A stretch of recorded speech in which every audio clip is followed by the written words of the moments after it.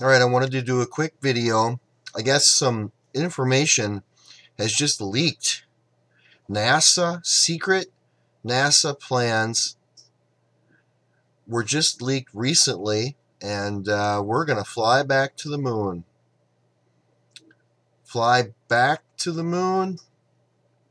Wow, I don't think so. We haven't been to the moon yet. Oh, really? Do you think we went to the moon yet? Do you think in 1969 and 70 and whatever we went to that moon? I don't think so. What do you think? Put it in the comments. But here is the article that was just published yesterday or today that supposedly was leaked. This wasn't supposed to get out. Somehow it got leaked. Sometimes the alphabet agencies do this on purpose. Sometimes it just gets leaked by accident. You just never know. So here's the story. NASA's full Artemis plan revealed. 37 launches and a lunar outpost. So it's the Artemis plan. All right, so in nearly 2 months since Vice President Mike Pence directed NASA to return to the moon by 2024, space agency engineers have been working to put together a plan that leverages existing technology, large projects nearing completion, and commercial rockets to bring this about. Now, I know 2 months or so ago that President Trump, and it was Vice President Pence, announced Space Force. They announced that they're creating a Space Force. You know, we got the Air Force, we've got Army, Navy, Air Force, Marines, and the National Guard, and I can't think of the one that saves people.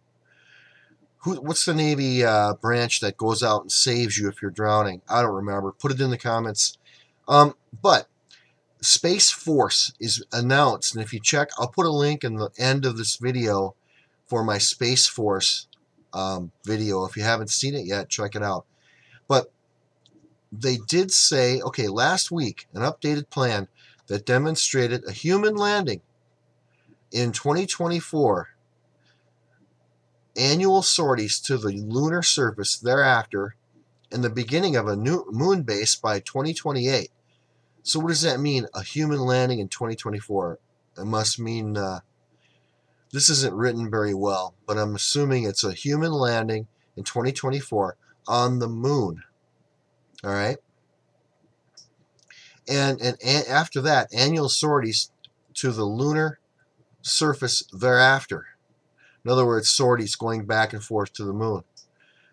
And the beginning of a moon base by 2028, which means a permanent moon base. They want it there by 2028. And these rumors began circulating within the agency. And I don't know, this is really written bad. I guess NASA, the NASA agency. A graphic shown below, and the graphic is just a big graph. Let's see, the graphic. Sorry, I lost my place. Graphic shown below provides information about each of the major launches needed to construct the small lunar gateway. Stage elements of a lunar lander there. Stage elements of a lunar lander there. Fly crews to the moon and back. And conduct refueling missions. Boy, this is written really bad. I don't know who wrote this, but they were very bad. It must have been a foreigner. Just some foreigner. It's horrible. This decade-long plan, which entails 37 launches of private and NASA rockets, as well as a mix of robotic and human landers, culminates with a lunar surface asset deployment in 2028, likely the beginning of a surface outpost for long-duration cruise stays. Developed by the agency's senior human spaceflight manager, Bill Gestenmeyer, this plan is everything Pence asked for: an urgent human return, a moose to the moon, a moon base, a mix of existing and new contractors. One thing missing is its cost. NASA Administrator Jim Bridenstine has asked for an additional $1.6 billion in fiscal year 2020, an additional, as a down payment to jumpstart lander development. But all the missions in this chart would cost much, much more. Sources continue to tell others that the internal projected cost is $6 billion to $8 billion per year, on top of NASA's existing budget of about $20 billion. They've got a budget. NASA has a budget of $20 billion with a B per year now. Now they want $8 billion more for this. The plan also misses what is likely another critical element. It is not clear what role there would be on these charts for international partners, as nearly all the vehicles could and likely would come from NASA or US-based companies. An international partnership, as evidenced by the International Space Station Program, is likely key to sustaining a lunar program over the long term in the US political landscape. 3 miracles. Although the plan is laudable in that it represents a robust human exploration of deep space, scientific research, and an effort to tap water resources at the moon, it faces at least 3 big problems. So they're saying there is water on the moon. I think that's been established. The first issue is funding and political vulnerability. One reason Bridenstine has not shared the full cost of the program as envisioned is sticker shock that has doomed other previous efforts. What do you think? Do you think they should be spending $28 billion a year to fly to the moon? Why? We've already got a huge deficit. You know, there's educational things being cut all the time in schools. They can't even feed the kids in schools. In our own schools, a lot of our kids aren't getting what they should.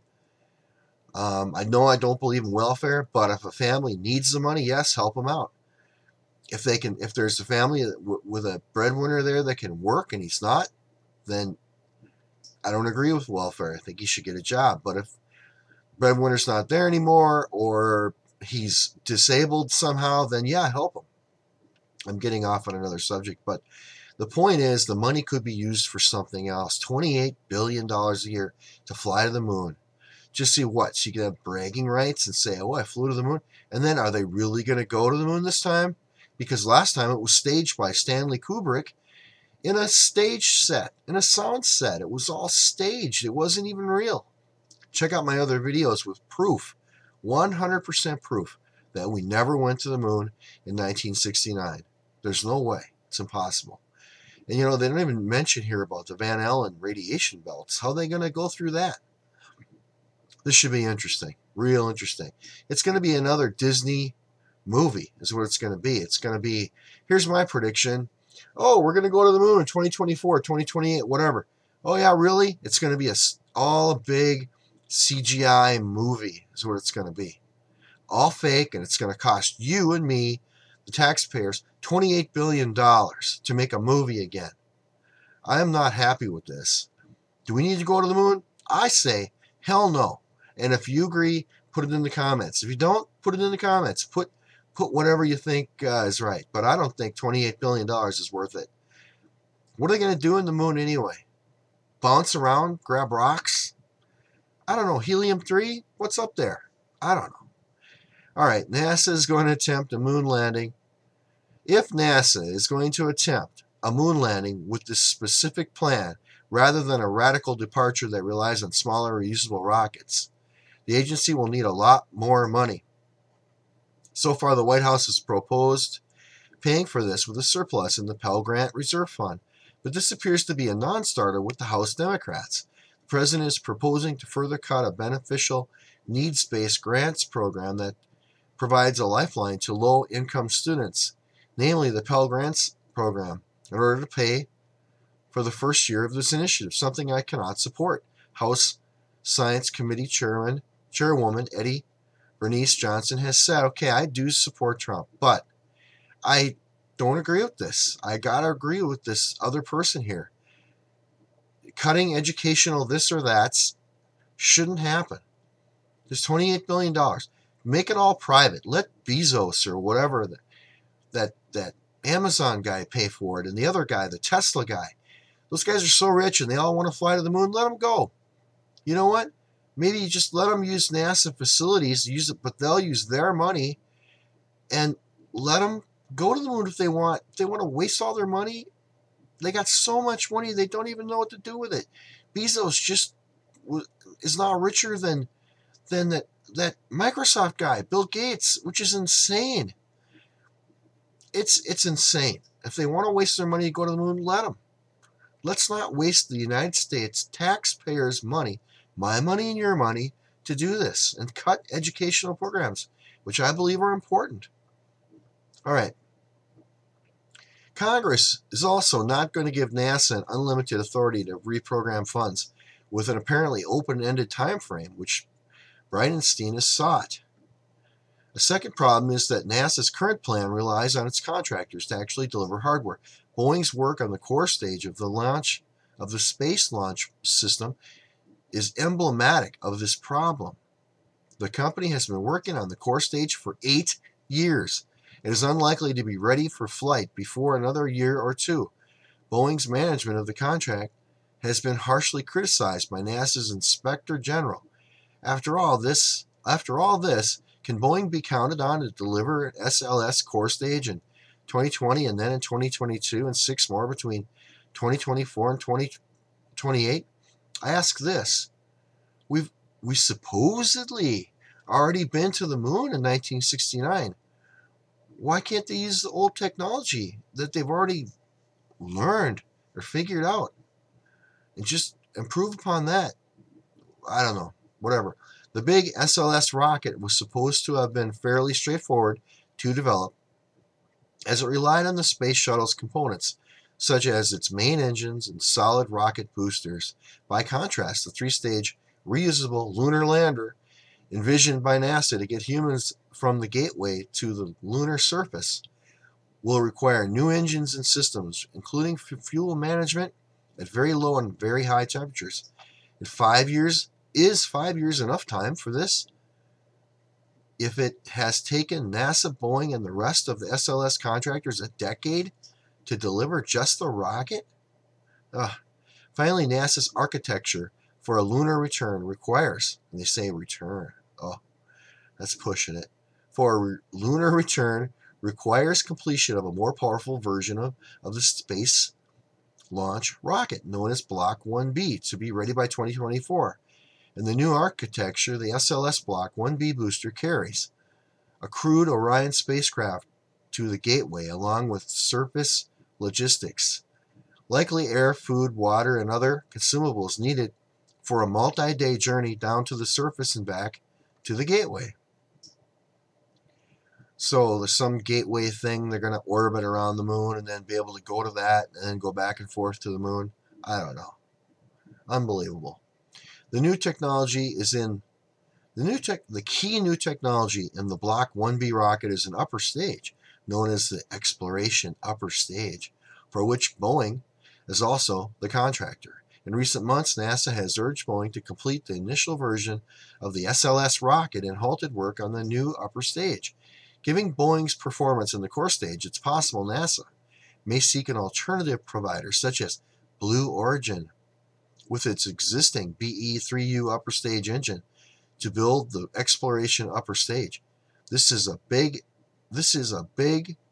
task for Boeing, Blue Origin, or anyone by 2024. Well, Blue Origin, I believe that's Bezos. That's Amazon Bezos. I think that's Blue Origin. But you can go ahead and put it in comments. I'm not sure.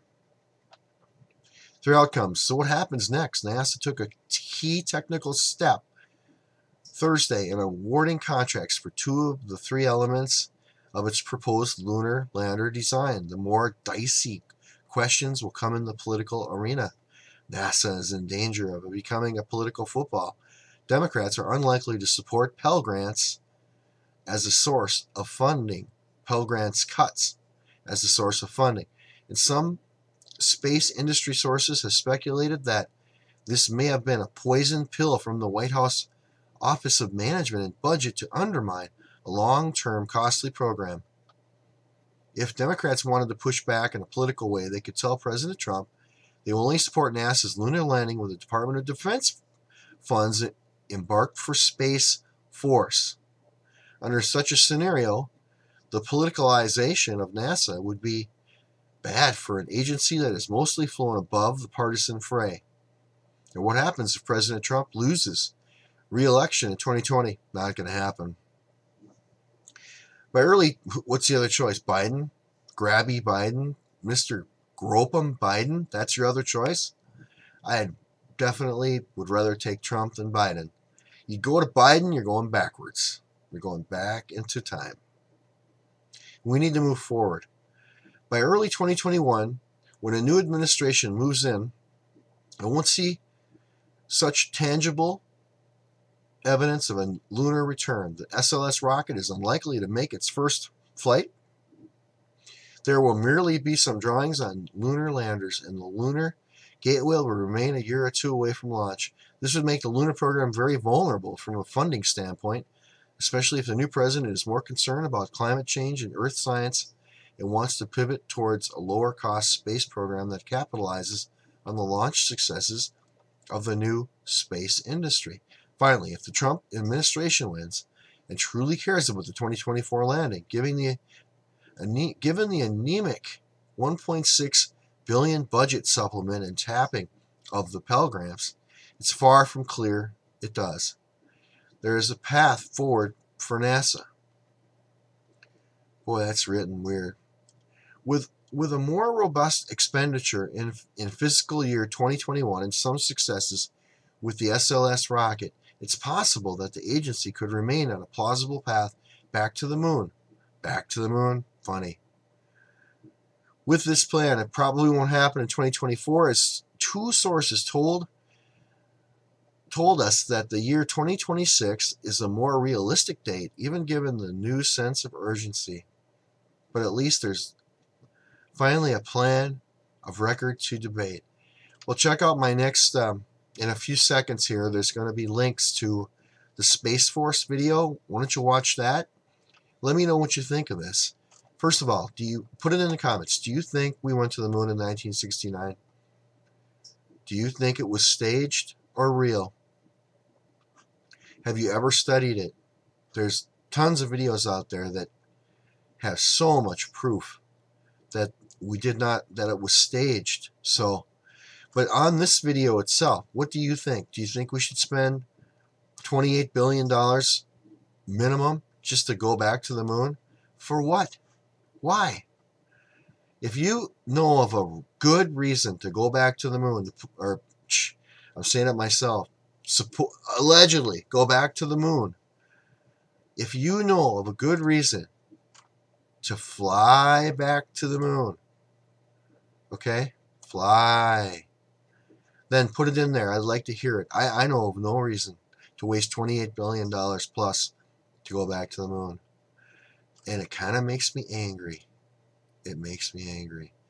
So please share this video. Please like it. Please subscribe if you haven't.